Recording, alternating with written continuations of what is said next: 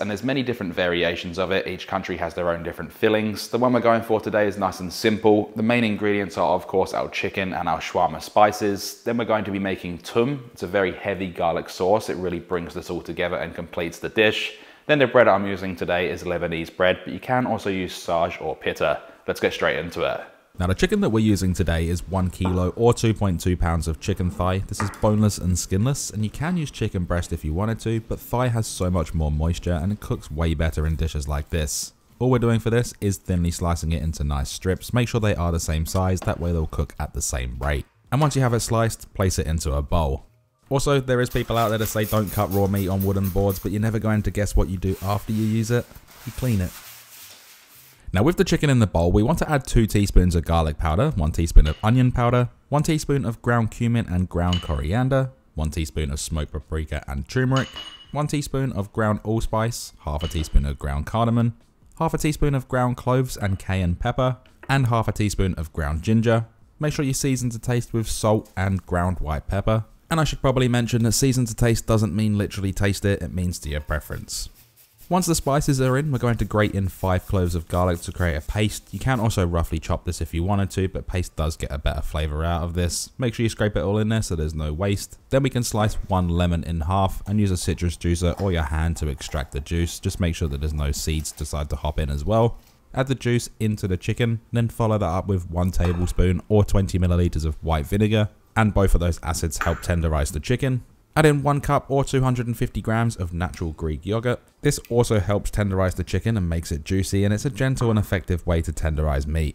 Add in 3 tablespoons or 45 grams of concentrated tomato paste. This adds depth, nice color, and a really nice concentrated flavor. Add in 1 tablespoon of olive oil or 20 milliliters. Then mix this all together using a spatula or your hands, whatever's easiest for you. And what you should have is a nice golden color and the marinade is completely mixed through. This can then be wrapped up and stored in the fridge for up to 48 hours at this point. Or if you're like me and I'm doing a video so I want to make it now, I'm just going to use it straight away. In the meantime, we can get our blender out and we're going to be making TOUM, which is our garlic sauce. So into a blender bowl, add 30 cloves of peeled garlic. I know that's a lot of garlic, but this is what makes this sauce so special. Also add in a big pinch of sea salt flakes. This is obviously going to season and also help as an abrasive to break down our garlic.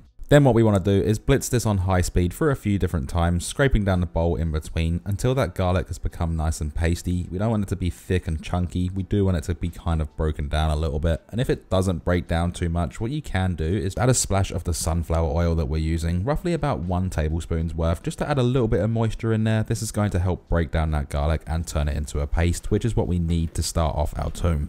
Now with our blender running on a high speed, what we're going to do is get 500 milliliters of sunflower oil and very slowly pour this in whilst that's on a high speed. This is going to emulsify and create that nice thick sauce that TOUM is. I can't stress enough though, you really need to pour this in extremely slowly. It does take a while. And if you start seeing oil pooling up on top of the TOUM, just stop, let it all completely mix in before you start adding any more. Otherwise you'll end up splitting the sauce and then you'll have to start all over again. Nobody wants to be doing that, especially when you have to peel 30 cloves of garlic. Now it is a good idea to stop once you've added in about half of the oil, just to give it a mix around manually with a spatula, make sure everything's going alright, and then we're going to continue going with the high speed and then slowly add that oil back in. And it's the same process as last time, just do it nice and slowly. Patience is key here, we don't want to overwork it. After adding about 2/3 of the oil, you'll notice that the TOUM is becoming stable, it's emulsified really well. What we're going to do now is alternate between lemon juice and the oil, and the amount of lemon juice I have here is from 1 lemon, which is roughly about 45 to 50 milliliters. When you add the lemon juice, you'll notice that the TOUM will really start to fluff up, become nice and puffy and aerated. This is what the acidity will do. And we're not going to add all of it in right now. We're going to add about half and continue alternating between the oil and the lemon juice until both have completely been added in. If you notice that your TOUM is getting extremely thick, you might not need all of the oil, but make sure you do add all of that lemon juice in there for the acidity. It really does balance out the flavors and adds a nice acidic touch.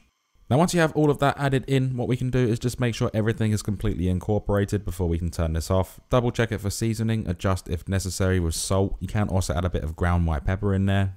Then we can transfer this into a bowl, or you can leave it in the blender bowl to save dishes. But that right there is our garlic TOUM, and we can store this in the fridge until we're ready to serve.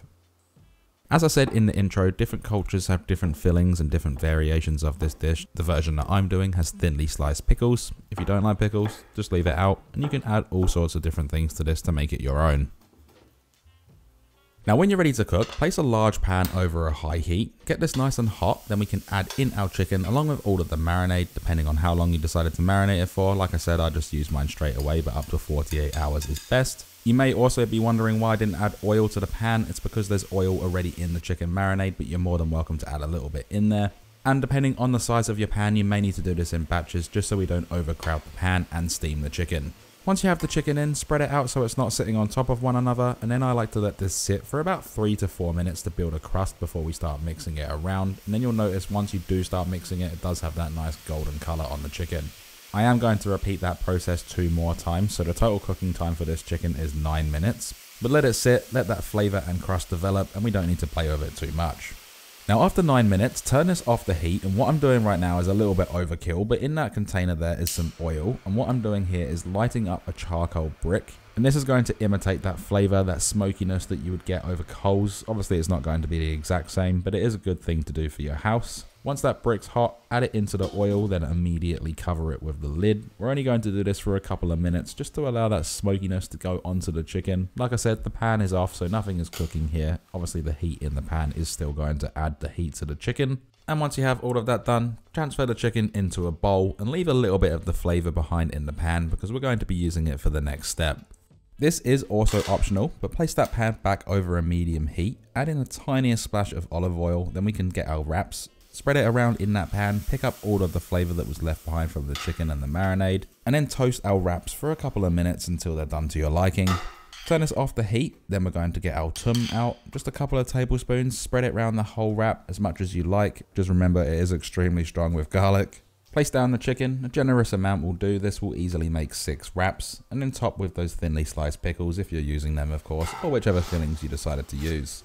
Let's then get this out of the pan. It's nice and warm, it's crispy, it's lightly toasted, and you can wrap these however you like. Most people wrap them like a burrito, closing in both ends. These wraps were a little bit difficult to do, so I kind of made a bit of a mess, but you know what, it wrapped up in the end perfectly fine. And if you are worried about presentation, you can wrap them in some food wrap or even foil just to hold their shape a bit better. And a good way for them to hold their shape even more is to lightly toast them the whole way around, especially on that seam. That way it will lock it all in. Once you have everything done, we can then slice it. You can either do it straight or on an angle if you want to be a little bit fancy. To reveal that center with the juicy chicken, the marinade is perfect, the pickles add acidity, and of course the garlic TOUM to bring it all together. Before we get stuck in, a personal preference is to add a little bit more TOUM on top. It's going to give you a bit more garlic breath, but there is only one thing left to do, and that is of course we can then dig in.